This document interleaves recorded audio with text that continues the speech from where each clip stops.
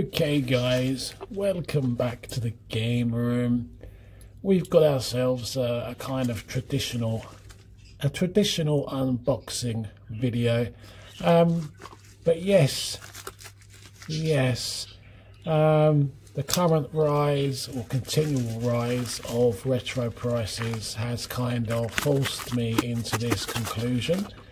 So I picked myself up the Super Console X, and we're going to take a look at it, see what it's like, see what you get in the box, and whether or not you should entertain the idea, really.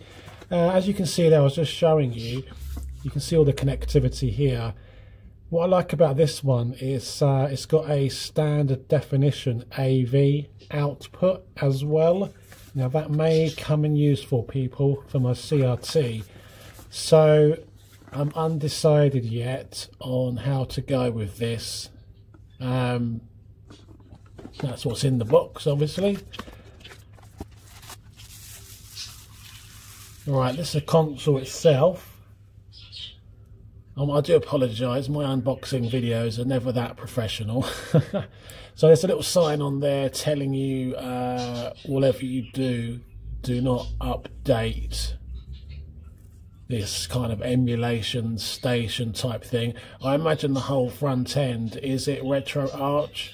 I imagine that's what it is. So you can do that on pretty much everything, but I'm not really that technical, and I can't really be bothered to create my own, so I rather have this consoleized version.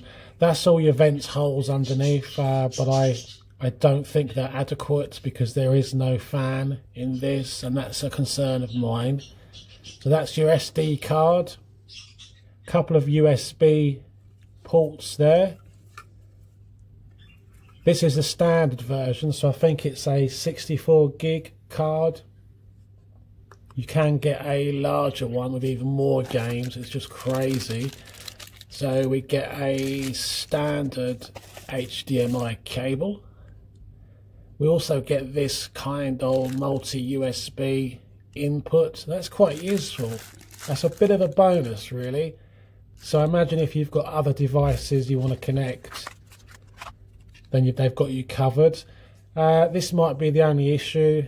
Two-prong plug, so you'll need an adapter. You know, one of those adapters that you use for your shaver. So that's straightforward. That's your obligatory Chinese instructions there. But these instructions, they offer a little bit more, which is nice to see. And shockingly, we've got some colour screenshots there. Yeah, so I quite like that. I like that. And what else have we got? Alright, so we've got these kind of knockoff generic Bluetooth controllers in the same vein as PS3.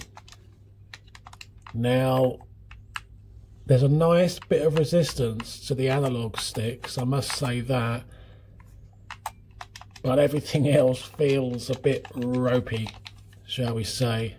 They're not analog at the back either. They appear to be just standard triggers. A couple of AAA batteries under here. So do what I do, just use rechargeables. This will be the first thing to break on these. But getting another controller, I'll just use the Xbox controller, that'll be a lot easier. And there's the other one. And they're not automatic power wise, you do have to physically switch them on. You just see that button there. And that button is lethal, it's really sharp and horrible. There's your couple of USB dongles. That's all good stuff. So let's just quickly lay out exactly what's in the box. It's such a small form factor, this little console. there you go. That's pretty much everything. And it is simply plug and play. And I'm just going to show some quick footage, gameplay footage, because I've spent a few hours with it. I've put it through its paces. As you can see, Mario on the N64 here. Don't really have any issues with this. And I've tried to play the games that I really know inside and out, if that makes sense. And I just haven't even begun to scratch the surface with all the settings and the way you can customize it and everything else. So it's absolutely crazy how deep you can go into it. And it, you know, again, it might be teaching people to suck eggs here, but the whole emulation scene has never been my thing, really. I do love this game. I do have the original copy. It's a bit tatty, my one, but it is complete. I will have to decide on whether I go with the CRT or HDMI. Maybe I can do like a solution that I can do both. Maybe put it somewhere in a game room and possibly extend either the AV setup or the HDMI. Just have it sort of as an option for both. I'm not quite sure about the marquee kind of things down the side. The jury's out at the moment as to whether I find that a distraction or not. And I saw the other night that you can change the bezels on this as well. I do like this one though. I can't quite remember how many games are on this preloaded. Absolutely crazy. I want to say about 20 or 30,000. It's crazy. You could have had even more if you'd gone for the larger SD card.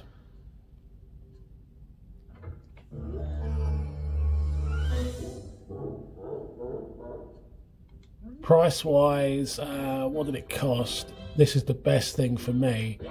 I went to the official site for this, and it was a shade under £60, so I think it was £58, and that included postage, bearing in mind it's coming from China direct. And when I went to the site, they do have PayPal as an option, so you've got a little bit of protection there, and they estimate anything between 10 to 30 days for delivery time, but this turned up within the 10 days. So I was really quite surprised at that. Here we go, 32X, a console that I never owned. I've owned pretty much everything else in the Sega family, but this was a bridge too far for me. By this time, Sega had way too much of my money, let alone time. I absolutely loved Virtual Racing. I got it on the Mega Drive, which was an achievement in itself. But again, so far I've got no real complaints. I mean, all these things are kind of much of a muchness, I suppose, and it comes down to, at the end of the day, what the processor is, what the power is, I suppose, and this seems to be adequate. There's so many on the market, so many clones, but I saw a video about this a couple of weeks ago, and I just thought, well, I'm gonna give it a go.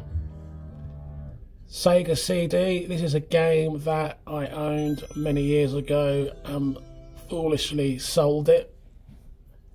I went back a couple of years ago to try and pick up a copy, Sonic CD,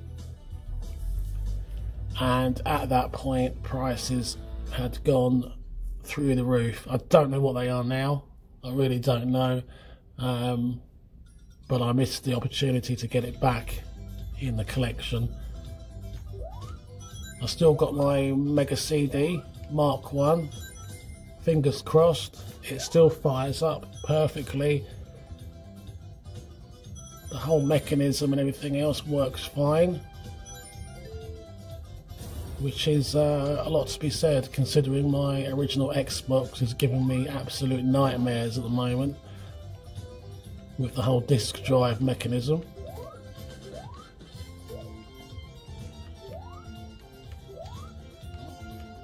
I don't know if there are any kind of filters on this. I really haven't spent the time digging around in the settings.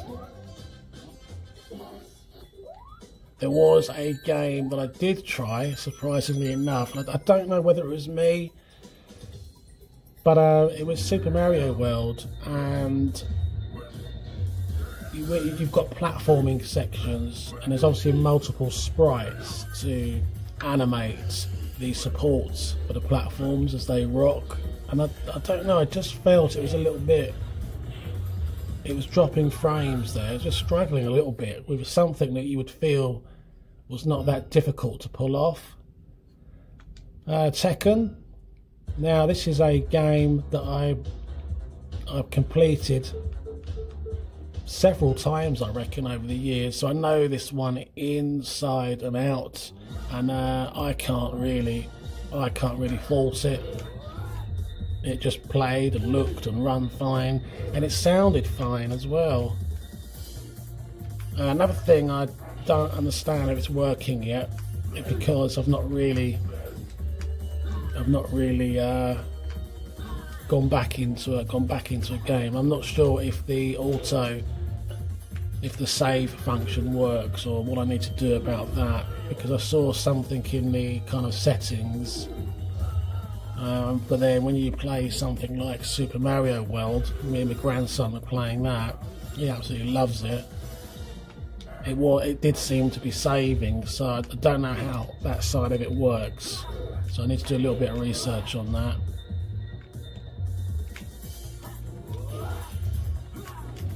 Hundreds of PlayStation games on this. There's a few ROMs that I will get. I will be brave enough. Street Fighter 2 Turbo. Is this possibly my all-time favourite beat-em-up? Yes, quite possibly. Followed closely by Tekken. Yep, I've got this. I've got this on original on the SNES. Let's just give this a quick bash. Again, I can't really say that I noticed any issues with this. Been a few years since I played it, but nothing glaringly obvious. Again, audio seems to be good. I've got the audio, this is down in the front room, so the audio is going through the sound bar. Rage Racer. Never got around to owning this on the PS1, despite my my love for Ridge Racer. I'm wondering if it was this one that you could customise the paint on, or choose different designs. Can't quite remember.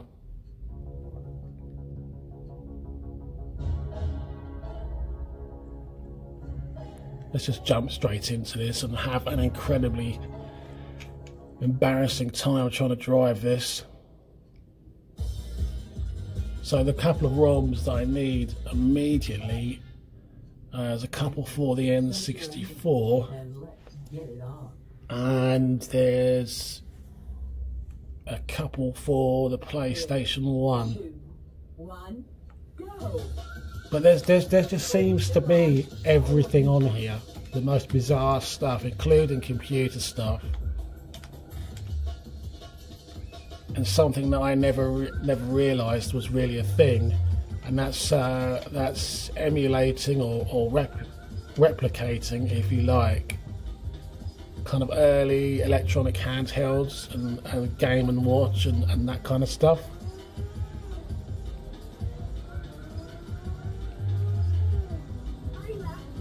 Here we go.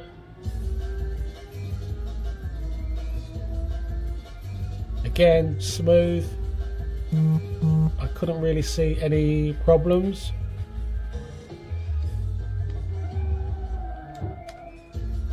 I couldn't quite get this to power slide. Don't think I had enough power.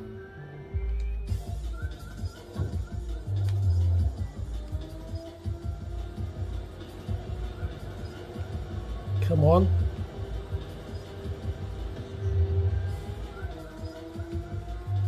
I've left a few machines out, consoles as examples. It's just because I just grabbed this footage quickly. I was just, you know, just jumping around and going straight into some games that I'm very familiar with. I don't think Ridge Racer is on here. That's quite weird. That is weird. I do have Ridge Racer, so whether I'll bother and get a ROM, I don't know.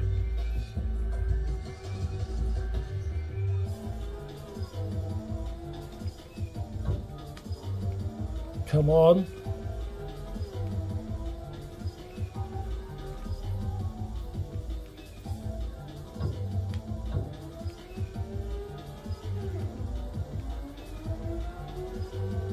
Yeah, all looks good to me. All looks good. It's set up at the moment, as I said, in the front room. So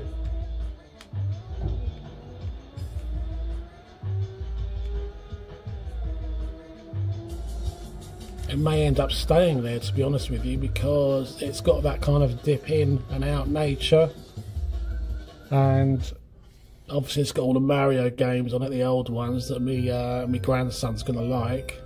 So we just might do that. This is Airwolf.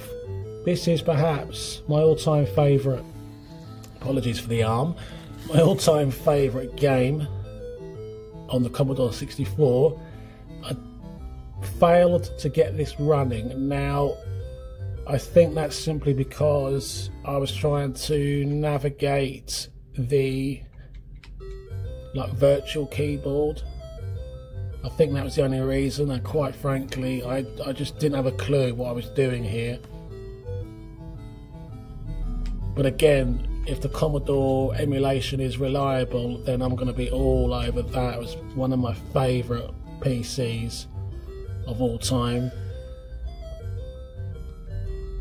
I've still got a very first, is it called a bread bin example? It'll be the shape that you can see in the see on the marquee there. Shame I couldn't play this, because if I had managed to work this out and load it, I'd have been on this for ages. I do have this on cassette, but it doesn't load anymore. Unfortunately, it's just failing to load. Two of my favourite games would be this and Cauldron on the Commodore, and even Cauldron I've got on a compilation tape that fails to load as well. I completely forgot. I should have checked if that was on here. It must be. So then I got into this, and this was quite a surprise, into the basic prompt screen. Really quite surprised at that. So that would be interesting if you can do a little basic programming. I used to be really into that back in the day. Such a pleasant sight that is, the Commodore screen. Yeah, so I'm going to get I'm going to get now a very sort of basic USB keyboard as well, and just it might make the computer emulators a little bit easier to navigate. But there you go. There you go. It was a long one, so I do apologise, but that's the Super Console X. I think if you're like me and you're not bothered technically, then you should really give this a go. The value of this, the plug and play nature, I would really consider giving it a go. If you're going to get it from Amazon or somewhere else that gives you that UK assurance, they're gonna charge you a premium, and it's quite a bit on some sites. But yeah. I've always been very, I won't say anti-emulation, but always very skeptical. The reasoning for this decision is that I have been absolutely shocked at the increasing value of retro.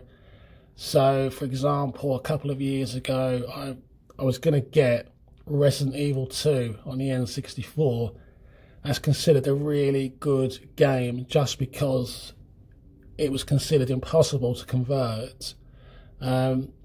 And I kind of mulled around the idea and I was going to buy it. This was only a couple of years ago and you could get that game complete for about £30, £40.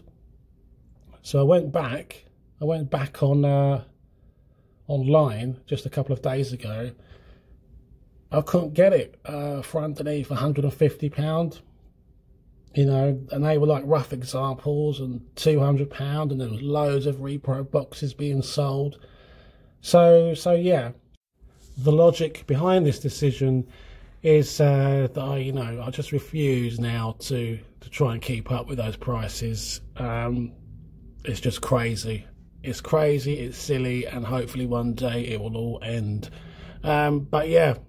And then on the plus side, you've got the plug-and-play nature. Everything is there for you. And I would really strongly recommend it. The negatives, there's always got to be some negatives. Those controllers are no good. The D-pads on them are going to be eventually like sandpaper. They're really rough. They're not nice. And you've got the build quality there. But that's what you expect. So you're going to swap those out anyway. The heat... It does get hot. I am concerned about that, so I'm going to look at coming up with some kind of mod, some kind of little solution. And what else really? Be careful of the settings. If you're not super techie, it's very easy without any kind of warnings to go into some of the settings on this that can have real dire consequences. So just be careful about that if that's not your thing. So I hope you've enjoyed that. I do appreciate if you've watched the whole thing. I don't even know where to start with this. So I'm going to really enjoy this. Part of me wants to go into the settings or just play the games. But who knows? Take care of yourselves and I'll see you soon. Bye-bye.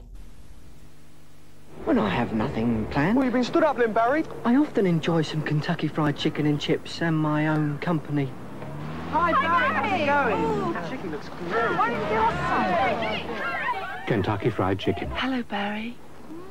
Just not my day, is it? Good food attracts good company.